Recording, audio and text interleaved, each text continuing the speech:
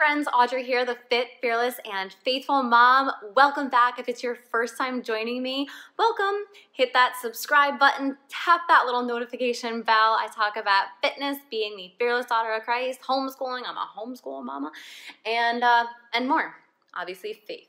So, welcome to my channel. Today, we are talking about the church bag.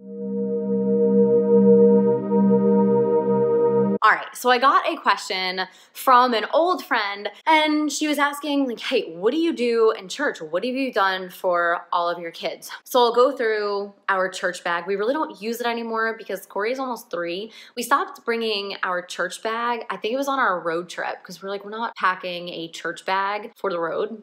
So we kind of just stopped. First things first is food. I have goldfish here, some of these veggie straw things, and I used to bring Cheerios. And I got this idea from my mom because she said that she used to do this with my sister and I. We would not be allowed to have food until church time. So that's the same thing that I did with my kids.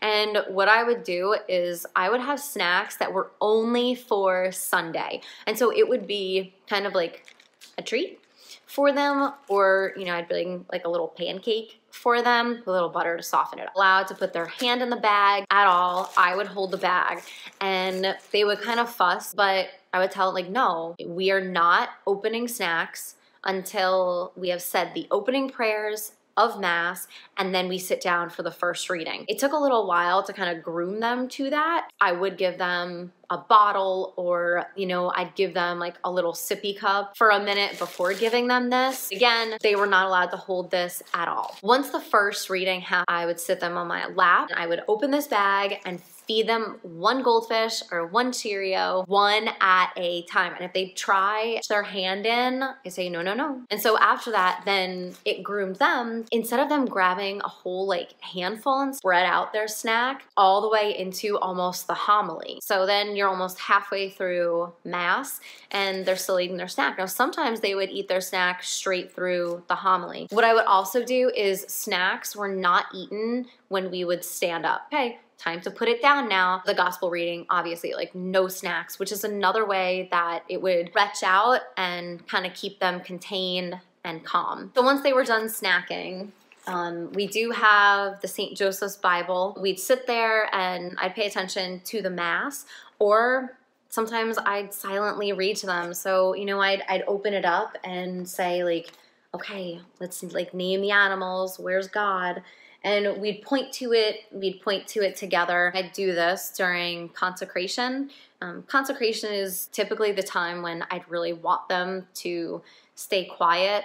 If they were super antsy that day, I would take them to the back of the church and, you know, not outside unless they really were acting up. If you have a back area, walk your child there during consecration. This is one of the books that we have in our bag. I do have like a little doodle pad for them, and I would take a pencil, which actually one of the churches here, they have what's called pew art. They have these little cards and pencils that are in the pew. And so the kids during Mass can take them out and like doodle on them. We have had a subscription to Magnificat. If you have a reader or an up-and-coming reader, these are great. I have kept old ones, and I've been bringing old ones with us to Mass.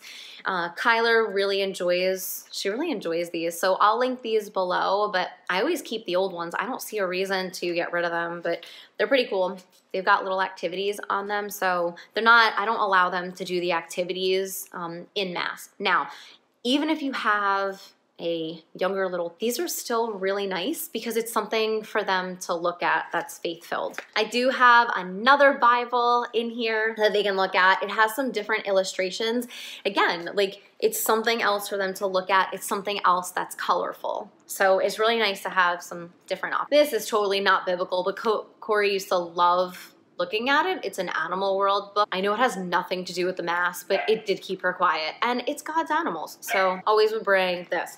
And I have been known, yes, I used to have a Ninja Turtle book in my bag. Maybe I should not have brought that because it has nothing to do with God, but it used to be in our diaper bag. there's some honesty for you. And if all else fails, if you have some books that you've exhausted your food, Jumbo's color books. If you have a texture book or something with texture, that also really works. So this is some of God's animals as well that you can go through, and there's textures on here that your child can feel. Okay, we have a dinosaur who has been wrapped in a headband for some reason that's in here, so I can give this back to the kids.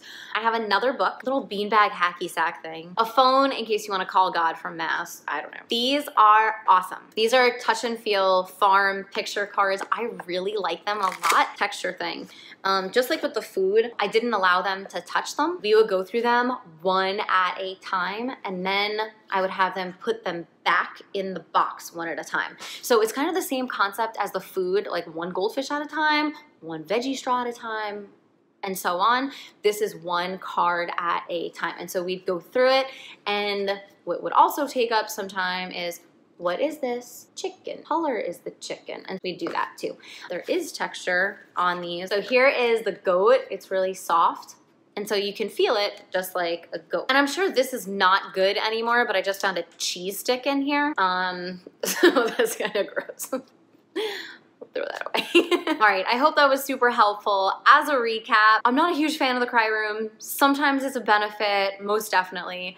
But I don't know, keep your kids in church. Like, keep them there, because we want our kids to learn the math. Sometimes it's necessary to take them out for a little bit. When I was listening to one of Father Josh's podcasts one day, it was a listener question. Do I put my kid in the nursery? Do I keep my kid in mass? Keep your kids together with you. This is a total side note, I guess.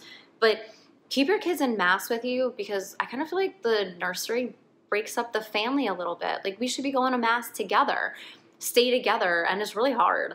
It definitely is someday. Like, here's a little fun fact and some honesty. By myself at mass, and because there was a time when I did go to mass by myself, and Corey was not born yet, but I was with Corbin and Kyler. Kyler would not sit still. Corbin was acting up completely, and I was really frustrated, and I actually walked out of mass, and I started walking to my car.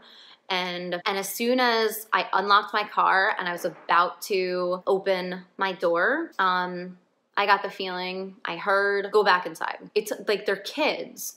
Relax. Like, why are you leaving in the middle of mass? Like, calm yourself down. So I don't know if anyone's ever felt like that. If you've ever done that, like, just gotten so frustrated that, like, your kids aren't sitting down and you're trying to do the right thing, and you're trying. And it can be really frustrating some days, but like, hang in there, because as soon as you know it, like, they'll be just sitting next to you, and it'll be all over. But, you know, like, keep your kids in mass. So anyway, okay, so back to it. Get some snacks, do those one at a time. I never gave snacks when we would stand up. That's the way that I conditioned them, so that it was something to look forward to, because we have that almost animal instinct where we want to be conditioned in some ways, and we like a schedule. That's my feeling. I like that. Have some books ready. I'll link these books below if you want. I hope it was helpful.